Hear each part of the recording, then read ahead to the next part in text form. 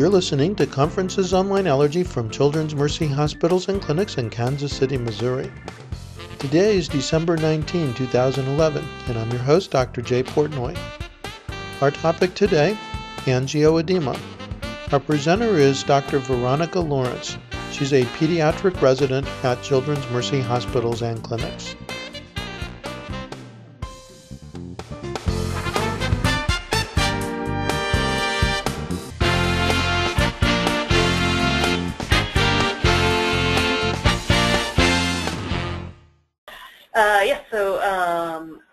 We are starting with a 10-minute talk on angioedema this morning by Veronica Lawrence, one of our second-year residents rotating through clinic with us. Take it away. Okay, thank you. All right, guys. I just wanted to talk briefly today on angioedema. I chose this topic after doing my most of my allergy rotation this month.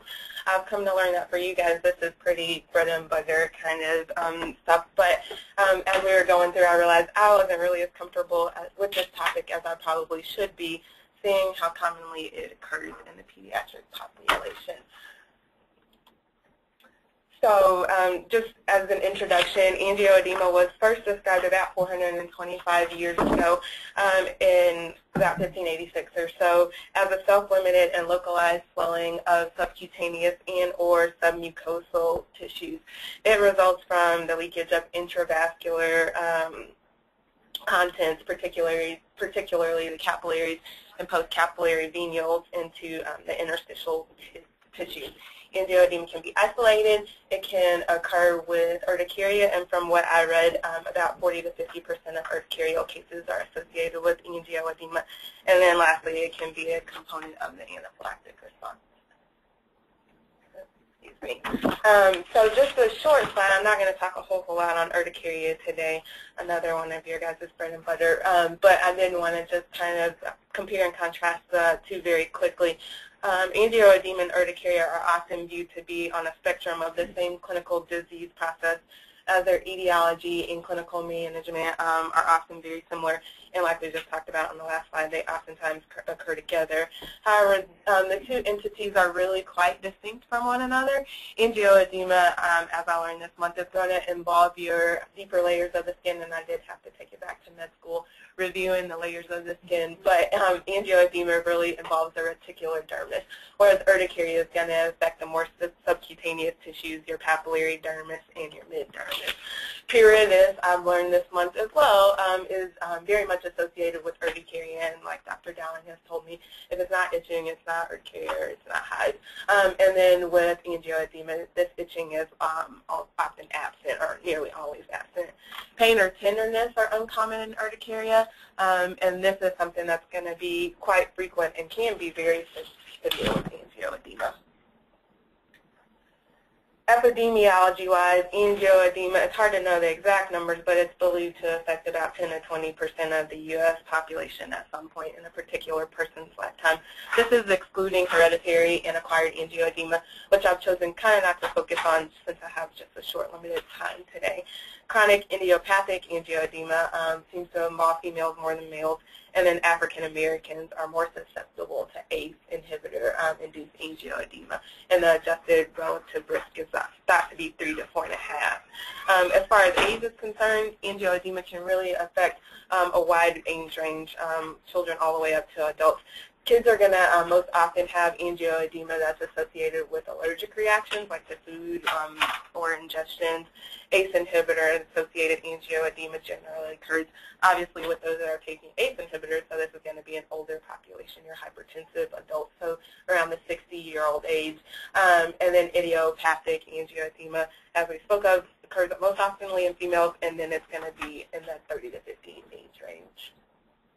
I know you guys know this one already, but just for completeness sake, angioedema that's acute is going to be anything that lasts less than 6 weeks, and then it turns to be the chronic classification if it's occurring most days of the week for more than 6 weeks. We've kind of alluded to this already as far as pathogenesis.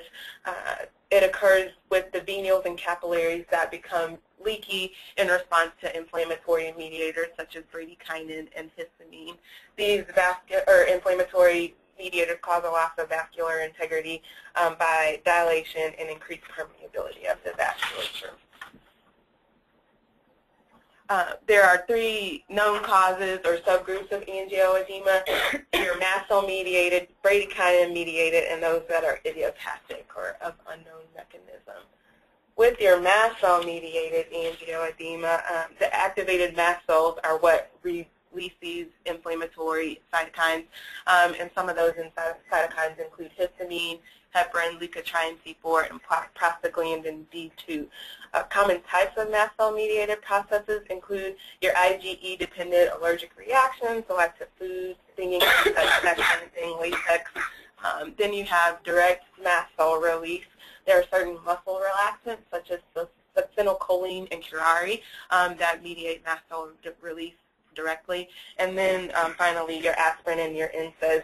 And here, this is perturbations in arachidonic acid metabolism, and NSAIDs that inhibit COX-1, of course, mediate the generation of prostaglandins from arachidonic acid within the mast cells and the leukocytes. So here you have, when you're taking these medications, increased formation of pro-inflammatory cytokines leading to angioedema in certain individuals. Moving on to your bradykinin-mediated pathway, here, rather than mast cells being the culprit, bradykinin is an inflammatory mediator that leads to vasodilation and increased permeability. Bradykinin is not generated by the mast cells, and here mast cells are really not involved. What I wanted to focus on with this slide is how ACE inhibitors cause angioedema, because it's one of the bradykinin-associated forms of angioedema. And again, I had to take it back to med school. ACE is an enzyme that really has 2 main effects. One is converting angiotensin 1 into angiotensin 2, and the other effect is bradykinin breakdown. So if you're taking a medication that inhibits this enzyme, of course you're going to have both of those actions being prevented. Thus, with increased circulating bradykinin, vessels are again going to become leaky, allowing for angioedema to occur. And then finally, your etiologies of unknown mechanism. Idiopathic angioedema sits there, and this is recurrent episodes of angioedema without urticaria, and once you've ruled out any other etiologies such as allergy or drug reaction. Also, calcium channel blockers, fibrinolytics, and then really some other herbals are known to cause angioedema, and at this point we don't really have an etiology for that. Clinical manifestations, I only chose this slide just because it shows a pretty clinically significant case of angioedema. This is the same female. Are going to be angioedema, like we talked about, is non-pruritic and generally non-pitting edema, unlike the edema that's associated like heart failure or your liver disease. The area of involvement is most often skin-colored to maybe just mildly erythematous, and depending on the area of swelling, the pain can be absent or pretty severe. Specifically talking about some of the areas that are often involved, your larynx first. Early symptoms are going to include hoarse voice, throat tightness, and dysphagia, and this can progress on to the feeling of your throat closing all the way off and respiratory distress. With your skin and mucous membranes, again, the skin may be normal in color, it may be mildly erythematous, and then there's the pain and warmth that may be present. This is typically going to be less severe than your pain and warmth that's associated with like a cellulitis type picture.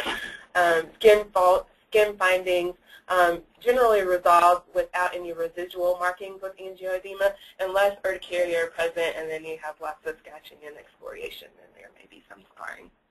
And then finally, your bowel wall involvement consists of colicky, abdominal pain, sometimes with nausea, vomiting, and maybe even diarrhea. And you're going to see bowel wall involvement most often with the bradykinin-mediated angioedema. Moving on to your management. Acute management, of course, is going to be airway. ABCs is a priority. So if this is an ER patient, that's kind of where you're going to have your focus at initially. Subsequently, obtaining a good history and physical is going to be very key, as angioedema is most generally a clinical diagnosis.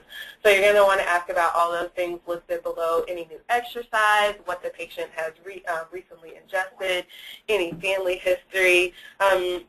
any unexplained abdominal pain in the past, those kind of questions. Moving on to the physical exam, we already really talked about what you expect to see there. If there are no other signs of symptoms of mast cell activation, so no urticaria or things of that nature, then that may lead you to think more of a bradykinin-mediated pathway like ACE inhibitors. And then moving on after your physical exam, of course, will be your laboratory.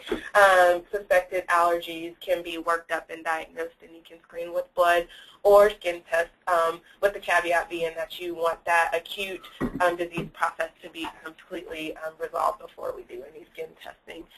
And all new onset patients, you can consider those labs noted there, so CBC, BMP, LFTs, inflammatory markers, and then your complement. And this is going to be up to your clinical judgment. You don't necessarily have to order all of those lab tests, but those are ones that you would want to consider. And then the workup for patients with isolated mucosal or cutaneous angioedema, without any urticaria or anything of that nature, you'd be more likely to do like C1 inhibitor screening tests, so your C1 level and C4 level as well. Moving on to treatment, the goal of treatment obviously is to prevent swelling. Antihistamines are going to be the first line, like with urticaria, and then corticosteroids can be considered for very severe cases. If this is angioedema associated with an allergic reaction, of course you're going to want to use your epi as always. Tricyclics also have some H1 blocking properties as well. For bradykinin-mediated pathways, which I didn't specifically focus in on because it's kind of just a group of its own, the histamines really aren't going to work, and there's a whole other line of treatment for that. And this is just a short slide on differential diagnosis. So with your skin findings, again, thinking about cellulitis, autoimmune diseases, SVC syndrome, and hypothyroid.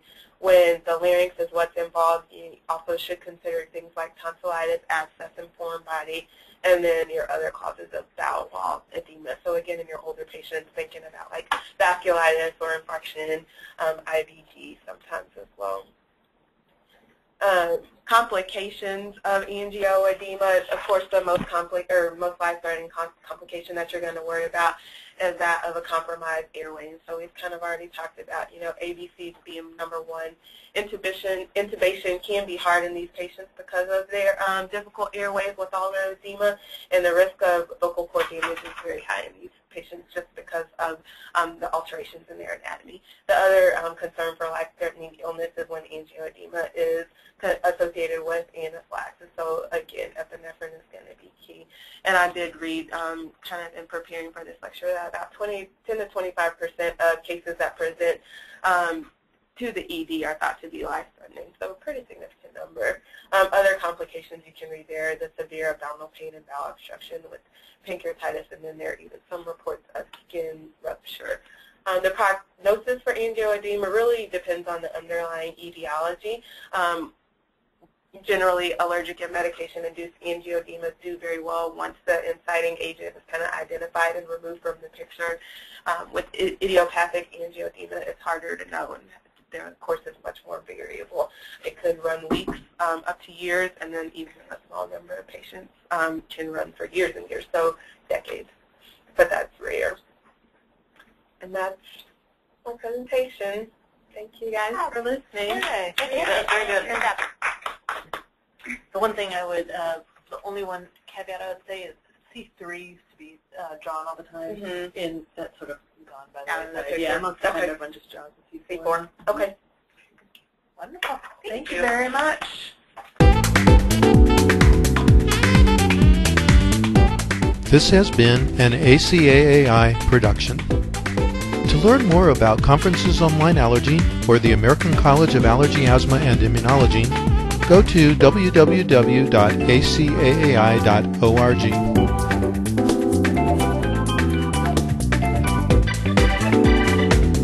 See you next time.